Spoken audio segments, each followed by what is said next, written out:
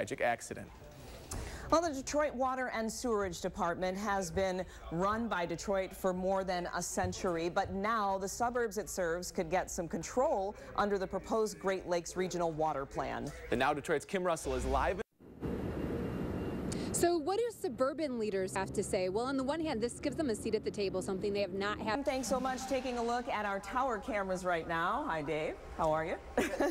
Blue skies and sunshine. Thank goodness, but there is a little chill in the air. We're going to send it over to the chief. This is not what it seems, Glenda. It is called Flames of War, a bizarre clip that looks... The NFL is covering its tracks, or at least trying to. The Minnesota Vikings are reversing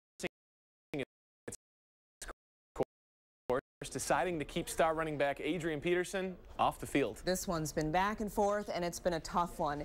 It comes while he also deals with allegations of child abuse. We did learn today a